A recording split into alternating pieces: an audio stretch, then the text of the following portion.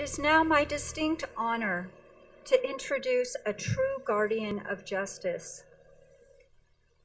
The Honorable Kandis A. Westmore is widely acknowledged for her integrity in the administration of justice in the U.S. District Court for the Northern District of California. Appointed a magistrate judge in 2012, she is assigned to the Oakland Division and has been publicly recognized by community organizations, the City of Oakland, and elected officials for her contributions and service to Oakland and its residents. A proponent of restorative justice through problem-solving courts, she currently serves as a member of the Northern District's Community Outreach Committee and on the court's Conviction Alternatives Program. She is also the immediate past president of the Earl Warren American Inn of Court, an organization established to increase professionalism and to provide mentoring within the Alameda County legal community.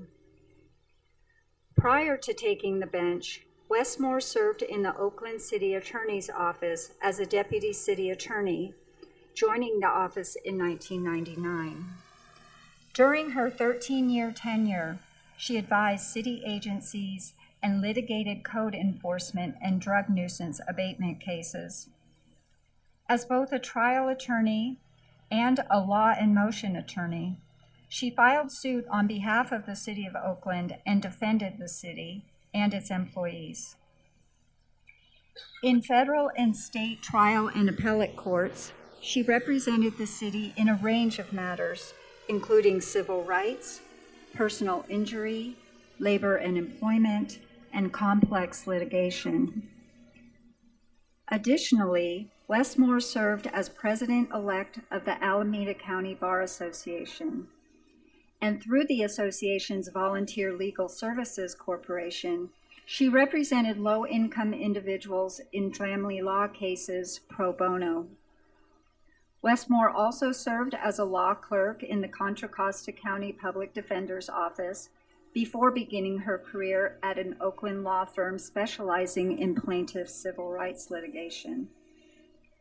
Judge Westmore received her Bachelor of Arts from UC Berkeley in 1989 and earned her Juris Doctor degree from the University of San Francisco Law School in 1997. And she achieved those accomplishments all while working full-time and being a wife and mother of 2 children.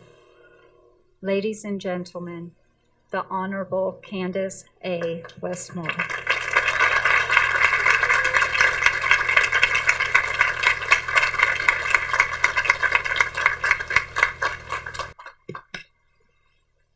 Always have to lower it for the vertically challenged. Thank you so much for that wonderful introduction. President Donahue, distinguished faculty, brothers, gathered family members and friends, and most importantly, graduates. Woo! Good morning. It's a beautiful morning. I thought we would be freezing, but we're not. It's hot, and I see you have to use your programs for shade, but we'll make it through. It's better than being cold. You're like, no. I'm just truly honored and humbled that President Donahue invited me to address you today. And so I bring you greetings and congratulations from the United States District Court for the Northern District of California. To the parents, spouses, children, friends, and loved ones gathered here today, you have earned the right to share this great accomplishment with the students we are here to honor, because we know how important your love, support, and sometimes sacrifice has been to these graduates who are poised to begin their new professional journeys. After I accepted the invitation to speak today, I asked myself, what could I say that would be short and sweet enough that you would hear me through all the excitement around you and the anticipation of getting the celebration started. What could I possibly tell you that might be worth remembering? More importantly, what was important to me to tell all of you? Sitting in my graduation ceremony, ready to receive my law degree 21 years ago, I had no idea where it was going to lead me. I had no idea what kind of legal career I was going to pursue, and I never imagined that one day I would be a federal judge.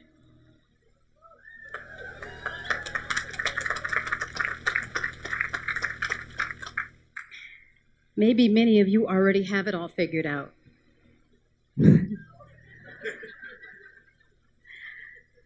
You know precisely what you're going to be doing in life, and you've known this for quite some time. But for those of you like me who didn't, that's perfectly okay. But is it what we do for a living that defines who we are? A mentor of mine once said, "Don't get so caught up in being a human doing that you forget that it's more important to focus on yourself as a human being." So, who will you be in the course of what you do for a living? You are the smartest people at St. Mary's today. Woo! You have completed many years of school, and you've earned postgraduate degrees, and you've come so far, and now you're ready for your next journey. What will that journey look like? Each one of you is special and has something unique to bring to whatever profession you choose. What motivates you? Most people pursue higher education because they want to make a difference. They want to support their families, or maybe they just want to earn more money, or all of the above.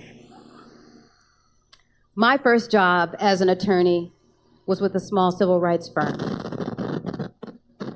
I was there for only a few months, and then I was hired as a deputy city attorney for the city of Oakland in the advisory division. That position was like an in-house counsel job where I didn't have to engage in general litigation or jury trials. I stayed behind the scenes for the most part, advising city departments regarding policy and legislation and writing legal opinions. I believed that position was perfect for me and all of my self-perceived limitations. I had found my comfort zone out of the limelight. But somehow, despite my best efforts to stay under the radar, my cases started to become high profile, and I found myself mortified to have to talk to news reporters and give TV interviews. Apparently, it was not my destiny to remain under the radar. 2 years later, I was transferred to the litigation division against my will. I was horrified. That was not a part of my plan. I didn't want to be a trial lawyer. I wanted to stay in my comfort zone. I didn't know why. Maybe it was just fear. But I'm so glad that my boss at that time saw through those fears and knew what I was capable of. I ended up litigating and tried cases filed against the city of Oakland in state and federal trial and appellate courts. Without that valuable experience, I probably would not be a judge today. You might not have your career path all figured out. That's okay, as I said. Sometimes your path will be laid out before you as you go. So don't be afraid if you don't know what your path will be. Just have faith that you didn't come this far to stop now, and that God has a plan for your life. Don't be afraid to step out of your comfort zone, to take advantage of opportunities that come your way, even if it's not something you ever envisioned for yourself. You never know what might be your path to success.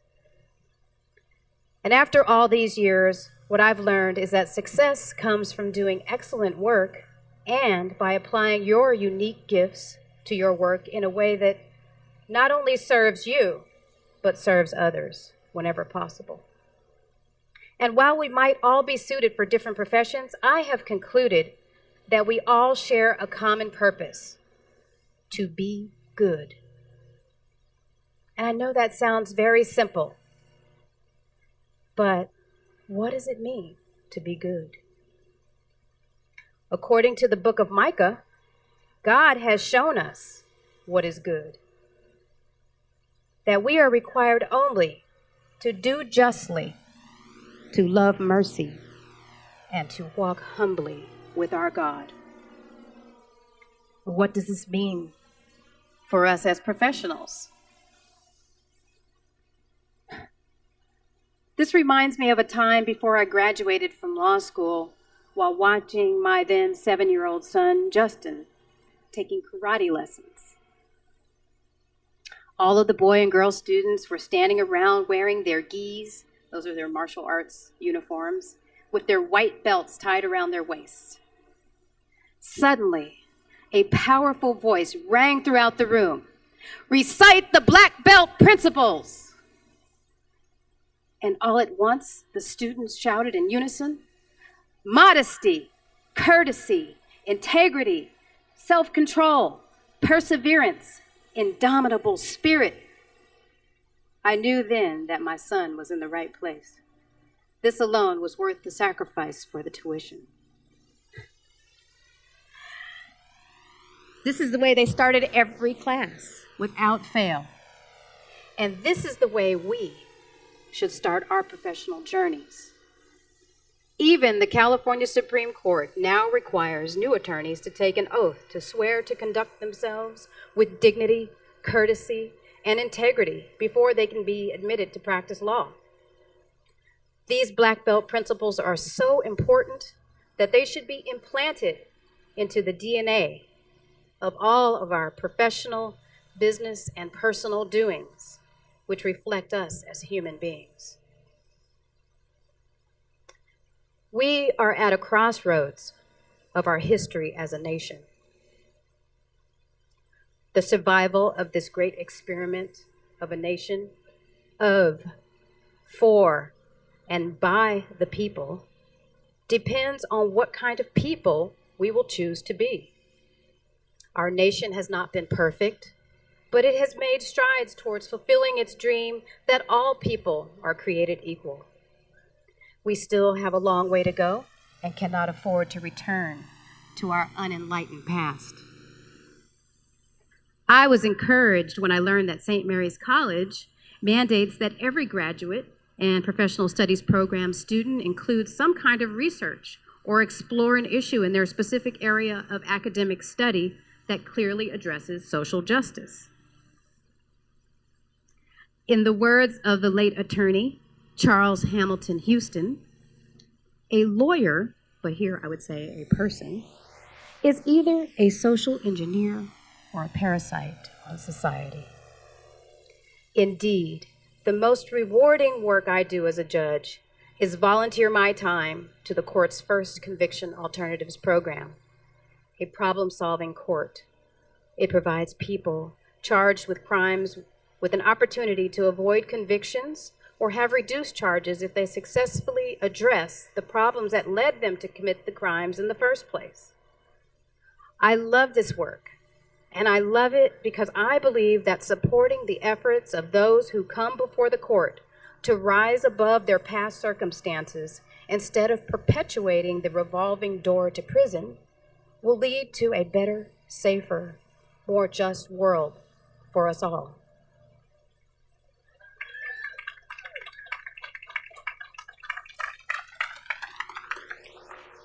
And I pray that you too will find opportunities in your professions to contribute to the cause of justice. Whether we evolve or devolve depends on our new leaders, our new psychologists, accountants, managers, teachers, counselors, social workers, entrepreneurs, lawyers, doctors, journalists, artists, and business leaders of tomorrow.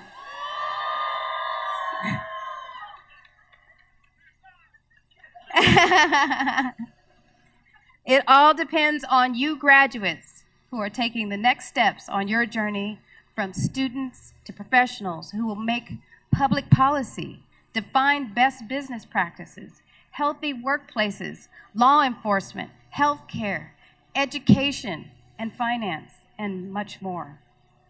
Your work will touch all aspects of our communities, and you will set the tone for the next generation. This is your time. This is your day. This is your moment.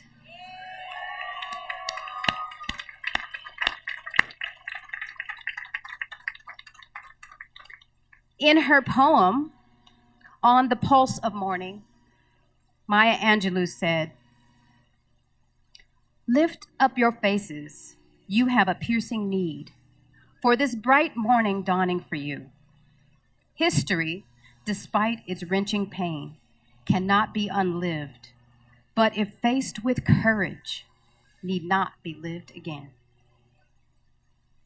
When you leave this place and start your next journey, no one will stand in front of you and shout, 'Recite the black belt principles!' But I'm asking you to remember this day and reflect on the principles and commit to quietly reciting in your mind modesty, courtesy, integrity, self-control, perseverance, indomitable spirit. In being so guided, I have no doubt that you will be reminded of who you are and who you worked so hard all these years to be. Rest assured, you will bring honor to your professions and make St. Mary's College proud. I leave you with this word of advice from Maya Angelou. Lift up your eyes upon this day breaking for you. Give birth again to the dream. Congratulations, and God bless you all.